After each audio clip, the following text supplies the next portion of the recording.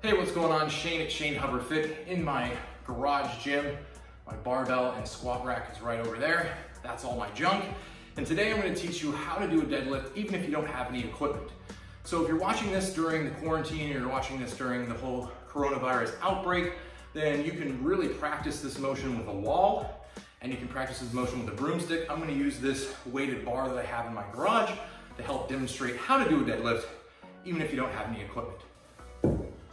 All right, so there's three major parts to the deadlift that I want to teach you about. The very first part is what's called a hip hinge. Now, if you know anything about a squat, you know that when you squat down, you're going and you're bending your knees, right? You're bending at the knee and you're going up and down. A hinge works sort of in a more horizontal plane where you're hinging at the hips. Your hips are going back like this. It doesn't mean that your knees don't slightly bend. You don't have to do it straight-legged, but it means that the primary mover is in the hips. So I'm gonna use this bar as a substitute for a barbell. You can use a broomstick. You can use some kind of stick around your house if you want to. But what you want to be able to do is you want to understand that your setup from the very beginning, before we even get into hip hinging, is very important. So your feet should be about hip width apart, maybe shoulder width apart, somewhere in there. And then the bar, or whatever you're holding, should rest right against your legs. Now the hinging motion I was talking about earlier is your hips going backwards, all right? Notice that my hips are going back, and if you don't know how to do this smoothly, or maybe you're not used to this motion, get about 1 foot away from the wall, maybe like 8 inches to a foot away from a wall, and just try to push your butt back until you touch that wall, all right? This for me is a really good position for a hip hinge, okay? You'll notice that if you have that bar or whatever you're holding in front of you, it should be sliding down your legs. You should be physically touching your legs as it goes down, okay? So that's what's called a hip hinge. The hips are moving back towards the wall behind you if you're doing this against a wall. Now, let's talk a little bit about what is going on with the upper body now, okay? So a lot of times when I see people in the gym deadlifting and they haven't been taught how to properly deadlift, they got the hip motion back, but they've got their shoulders and their back rounded like this, all right? They're basically lazy in their shoulders and their lats. So what you want to do instead is you want to create tension in your upper back where your shoulder blades are, okay? A great way of thinking about that is there's an orange underneath each one of your armpits and you're trying to squeeze all the juice out of it, okay? If you can practice that, that's called creating tension in your, excuse me, I just burped. That's called creating tension in your upper body, so your chest and your back and your lats, okay? So that way when I go back in that position, so my hips are in the right position, and what I don't want to do is round my back as I come down, having lazy shoulders. What I want to do is tighten up those shoulders and squeeze, squeeze, squeeze my armpits. Now I've got a nice straight back. I've got a little bit of an arch in my back here, which is okay, but what I want is a nice straight and tight back.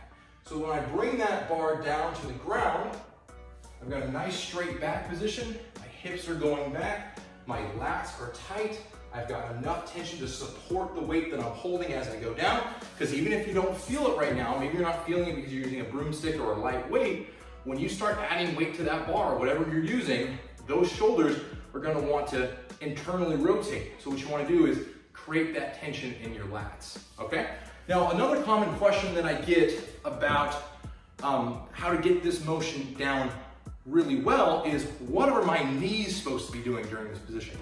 I mentioned a little bit earlier that the knees do not need to be locked out. So what you want to pretend that you're doing is that you want to pretend that your knees are soft. So just like if you were gonna jump, you would have a nice soft kind of landing, like a slightly knee bent position here. Then what you want to do is you want to pretend your legs are in a cast, okay? So if you're having a hard time pushing your hips back towards the wall, and maybe you're rounding like this and you're not really getting in the right position, your hips are staying tucked and they're not being pushed back, what you want to pretend is there's something between your feet on the ground and your legs, both legs are in a cast. Well, the only way to reach that is to be able to bend at the hips, right? Because your knees can't move from where they already are, so you have to bend at your hips and pick that thing up off the ground. Naturally, what you're gonna have to do is your hips are gonna have to go down, or are gonna have to go back towards the wall behind you, for you to be able to pick up that thing. So we went over a couple of things. The very first thing that we went over is making sure that we got the right stance and that our hips are going back to the wall behind us. The other thing you want to make sure that you're paying attention to is, what is your upper back doing, right? Are your shoulders internally rotating? Is your upper back lazy? If it is, remember that orange example. You got an orange in each armpit, you're squeezing all the juice and you're holding that tension throughout the entire lift.